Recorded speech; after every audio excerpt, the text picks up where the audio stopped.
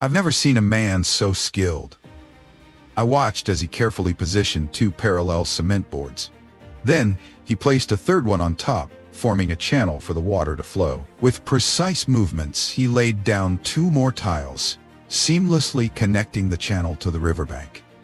It all seemed simple at first, but I only understood his true intention once I saw the finished project. This is what it means when they say, real experts live among the people. With the platform now in place, he brought in bricks, cement, and sand. He stacked the bricks methodically, using a staggered joint pattern to ensure stability. As the structure grew taller, it became clear that this wasn't just any ordinary wall. It was something much more intricate. In the middle, he left an opening, a massive window. At first, I didn't understand why, but this window would prove to be the key to the entire project. What was he building? As the wall reached above the riverbank, he coated the entire surface with cement, reinforcing its strength. With remarkable skill, he smoothed out the surface and carefully carved out gaps on either side of the window. Then, he moved on to the most crucial component. He cut a section of steel pipe and sealed both ends with iron plates, drilling a hole in each one.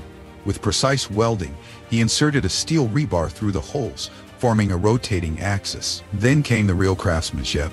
He cut out 368 iron plates, dividing them into groups of 6. He welded them to the steel pipe, piece by piece, until a massive rotating fan blade took shape.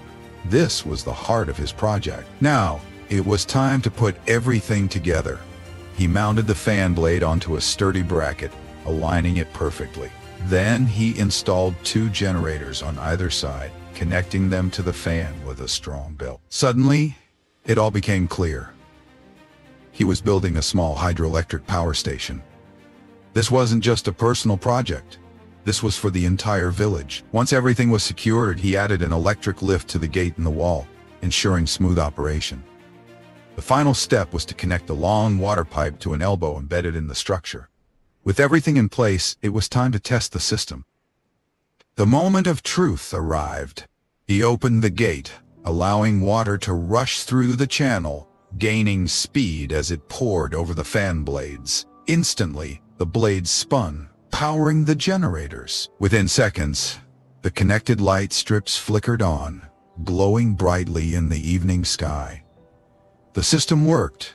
The villagers who had gathered to watch erupted in cheers. This man, with nothing more than skill and determination, had built a functioning hydroelectric power station by hand. He had given his community something priceless: electricity, a true craftsman, a true innovator. So, how would you rate his work?